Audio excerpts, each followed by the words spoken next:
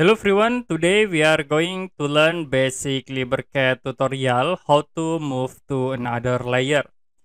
So as example, I will create new layer. You can click plus icon and I will set the names into 1, change color into green and click OK.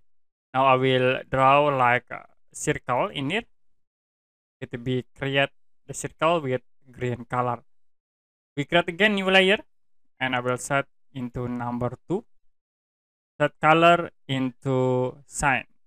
Click OK.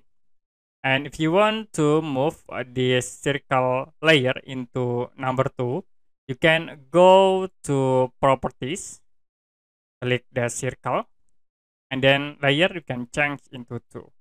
Click OK, and it will be changed into cyan color. Okay, that's it for basic LibreCAD tutorial, how to move to another layer.